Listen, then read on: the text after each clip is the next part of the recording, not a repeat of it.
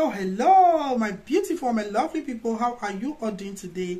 Yes, I know you're good. I know you're good because if God be for you and I, who can be against us? Nobody. We are coming as strong daily to the glory of the Lord. My old and my new subscribers, you are welcome. God bless you all richly in the name of Jesus. This is about your tongue. This is about your tongue. This tongue is so powerful. A lot of people just feel that this tongue is just to eat and drink water and to use it to talk, chewing a lot of things. No. There is power in this tongue. The word of God says there is power of life and death in our mouths, in our tongue. So what you pronounce to your life, what you pronounce to the life of your children is very, very important. In this your tongue, in this your mouth, there is power. The word of God says in Matthew 15, if you read verse 11, he said, "Is not what go into a man that defied a man, but what comes out of a man that defied a man." So that's why with this your mouth, with this your tongue, you must be careful what you pronounce to your children when you're angry. You must be careful what you pronounce to people.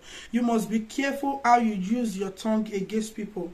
Instead of using your tongue wrong, use it to bless yourself, use it to bless people, use it to bless your children, use it to bless yourself, because there is power of life and death in your tongue. Stop using your tongue wrongly. Command blessing to yourself. Command blessing to your children. Don't use your tongue to say evil to people, because that tongue that carry power, you have to see guided. You have to control it. What comes out of it? Because when you use it to condemn people, God sees. You use that your tongue and that your mouth to put lie against people, and you know they don't do it. God sees. Control your tongue. Because of your child do something to you, maybe your phone or you instead of you to use your tongue to insult them, use your tongue to bless them.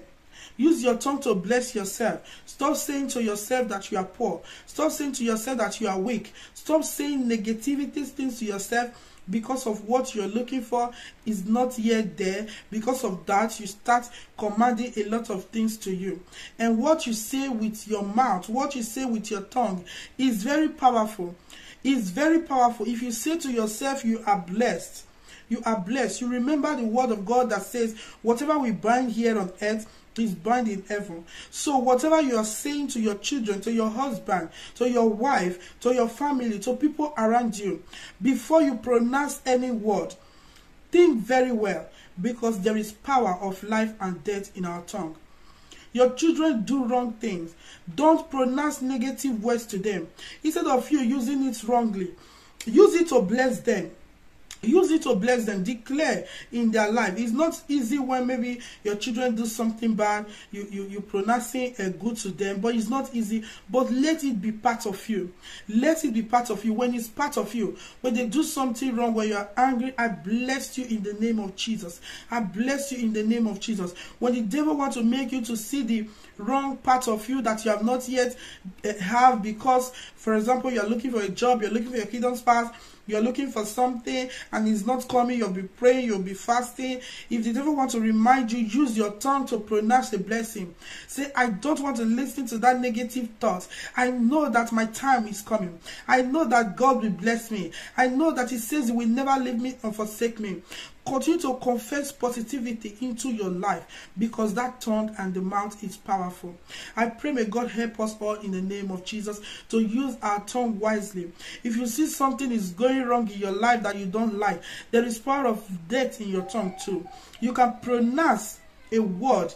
I command this barrenness to go, because the word of God says there shall be no barrenness in the land.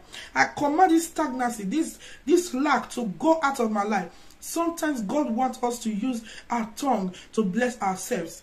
You might be saying, okay, my pastor has been praying, my people have been praying for me. It's not, I don't know what is happening. But sometimes go into your room, because there is power in your tongue.